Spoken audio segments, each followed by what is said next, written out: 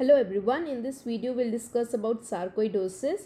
So what is sarcoidosis? Sarcoidosis is a multisystemic granulomatous disease of unknown cause. As it is a granulomatous disease of unknown cause, to make its diagnosis always, the other granulomatous diseases like tuberculosis, granulomas due to very many fungal infections, these have to be ruled out. And it involves multiple systems such as your lungs, okay, then liver, spleen, then eyes, skin. These are involved in case of sarcoidosis.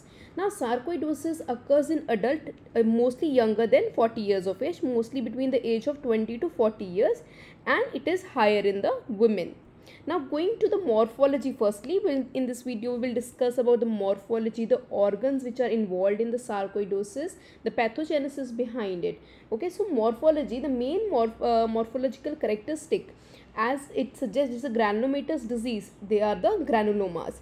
And now the granulomas, they are slightly different from the granulomas which we see in tuberculosis, okay, because tuberculosis is the most common granulomatous disease, especially in the developing nations. So in this, it is non-necrotizing granulomas. Non-necrotizing, there are epithelioid cells which are present. Okay, the epithelioid cells are formed from the macrophages. From the macrophages they change into slipper-shaped cells which are known as the epithelioid cells. So these epithelioid cells are present. There are giant cells present, but the central necrosis is absent in the case of sarcoidosis.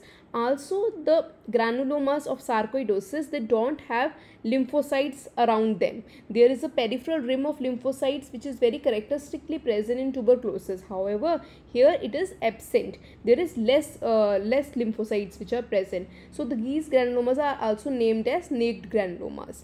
Also, when the disease goes into chronic phase, then these granulomas are replaced by hyaline fibrous scars, because fibrosis is also going on in the chronic phase.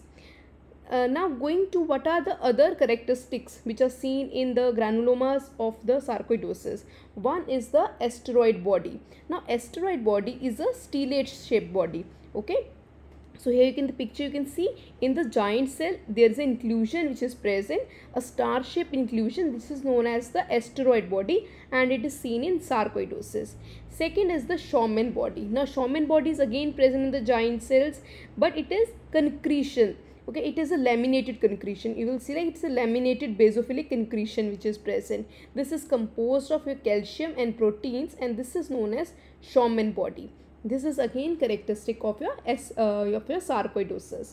Now going to the which organs are involved in case of sarcoidosis. So if you take the lung is the most common affected area, okay, then you will have your ocular involvement also. The skin involvement is very characteristic of in the sarcoidosis. Firstly, going to the lungs.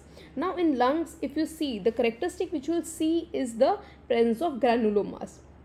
Okay, the granulomas will be seen. Now if we see the grossly lung, okay, only when there is chronic disease, when the granulomas are producing nodules, then only you will see visibly any difference in the lung grossly, okay. Now going to the other things which are involved. Now lymph nodes are involved, your tonsils are involved. Then in skin lesions are very similar to that seen in SLE also.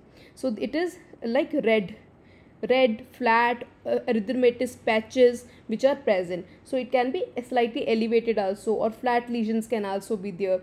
And important thing is this is not only present on the skin, this is also present on the mucous membrane of your oral cavity, the larynx, or upper respiratory tract.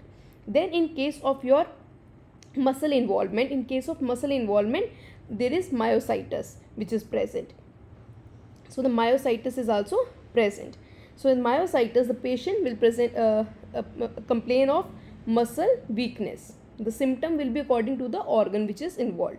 Then spleen and liver can be involved, bone marrow can be involved. In there is areas of bone resorption which are present in the bone marrow cavity.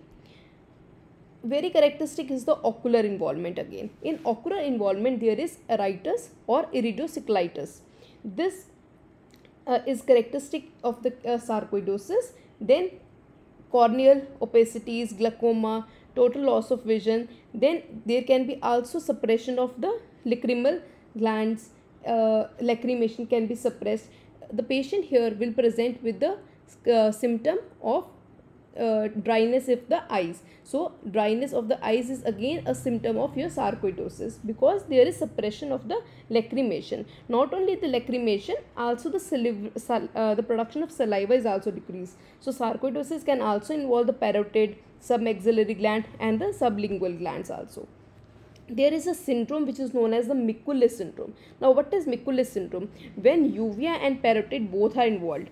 So it is a uveo-parotid involvement. You have uveitis in that, and also the parotid gland is also inflamed in this case.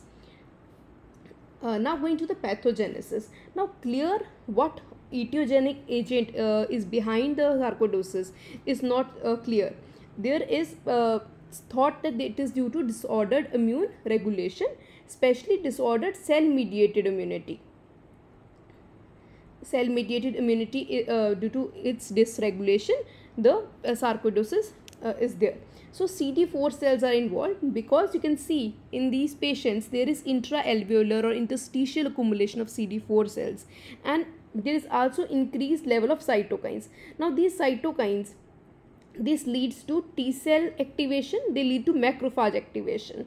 Okay, macrophage activation further releases many cytokines which will further change the macrophage into epithelioid cells, and then formation of granulomas take place.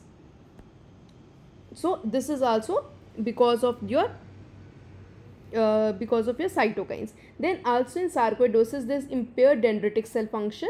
Genetic factors are also proposed, okay, because like HLA-A1 and HLA-B8, they are associated with the sarcoidosis. Now going to a test which is done in the case of sarcoidosis. This is not routinely done, but it is theoretically it is known that Quim's test. Quim's test is an intradermal diagnostic test. Now here the antigen is prepared from the involved lymph node or spleen, and this is injected intradermally. So now if this intradermal injection is given, and in the positive test you will see nodular lesion which is present 3 to 7 weeks after the injection.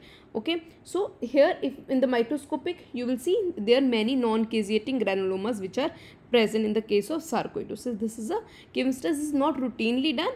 Routinely the sarcoidosis is always a diagnosis of excluding other granulomatous diseases, and then the symptoms should match. So it is diagnosis such made.